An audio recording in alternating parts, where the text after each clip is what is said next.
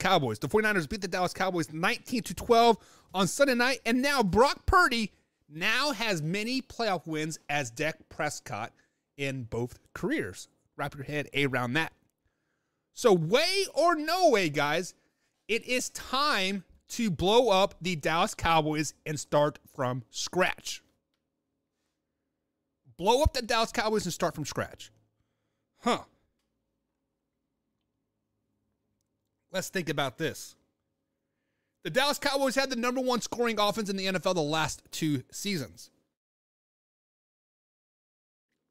The Dallas Cowboys have had a top 10 defense the last 2 seasons.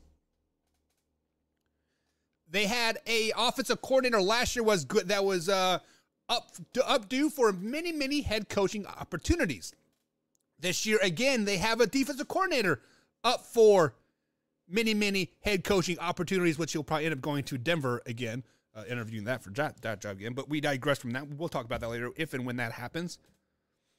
But is it time to blow up the Dallas Cowboys way or no way? I would not say it is time to blow up the Dallas Cowboys, but let me waffle around this answer a little bit. It is time to move on from said quarterback the name of Dak Prescott. It is time to move on from said running back by the name of Ezekiel Elliott. Did you guys hear me? Let me say it again one more time. It is time to move on from Dak Prescott. It is time to move on from Ezekiel Elliott. It has been proven over and over and over again that once a mediocre player gets a $100 million deal, their career is basically over. Matthew Stafford, $100 million deal. What did he do for the Detroit Lions moving forward? Absolutely dog crap. He had to get traded to become relevant again. Matt Ryan, $100 million quarterback. What has he done since he signed that deal? Oh, he blew a 28-3 lead in the Super Bowl, and now he got benched by a rookie quarterback in Indianapolis. The proof is in the pudding. Kirk Cousins, $100 million quarterback. What has he done for you? Oh, lost in the first round playoffs again? Guys, it is definitely time to blow up the Dallas Cowboys. It is time to see what you can get out of Dak Prescott in the trade value market there, right? There are many teams out there looking for a quarterback. Carolina Panthers, the New York Football Jets. We can go with the Green Bay Packers. I said it last year, Dak Prescott to the Green Bay Packers makes sense. Dallas Cowboys make that trade right now. Aaron Rodgers to the Dallas Cowboys makes the most sense.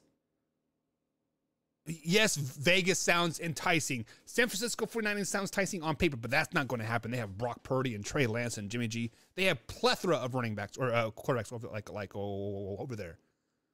Hell, let's take it one step further. Let's look at the Baltimore Ravens. That might be an intriguing trade.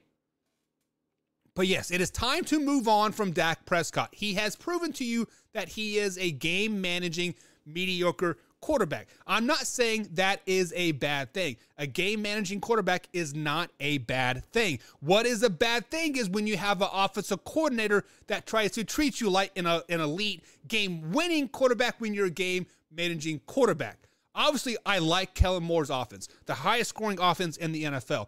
Top 5 NFL offense, right? Year in and year out.